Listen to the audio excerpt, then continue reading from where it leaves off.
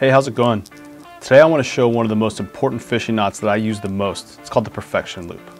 So the perfection loop is any time that you've got a line coming off that you need to make a loop in.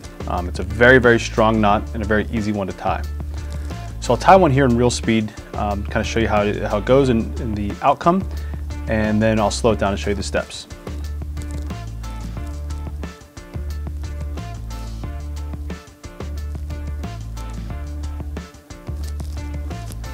There you go, it's a strong, nice loop. So I'll cut that off and start from the beginning, kind of slow it down. So the first thing you want to do is holding the main line here in your left hand, take your right hand, pinch here, and you're just going to fold a loop over. So you're going to take your right hand and make a loop underneath that's coming off your left hand and pinch them both in your left hand. You're going to take this tag end and feed it behind where you're pinching.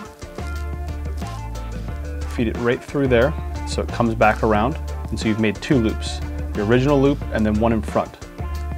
With this tag end now, you're going to take this and run it between both of the loops and pinch it again between your fingers. So now you've got the back loop, the front loop with your tag going back through again.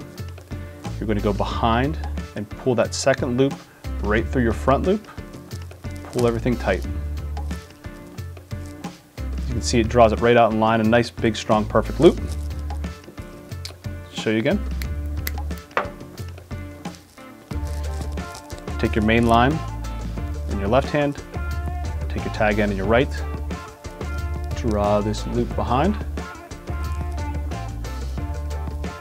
go down between, draw a second loop, bring your tag right in between those two loops, pull your second loop right through the front, pull the second loop right through your first loop, and pull tight.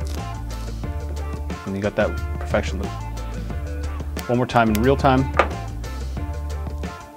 Draw your loop. Create your second loop. Put your tag through. Pull that second loop through the first loop. Tighten down. Perfection loop. Thanks for checking it out. Hopefully you find the perfection loop useful. Please subscribe to my channel or take a look at some of these other videos I've done. Thanks.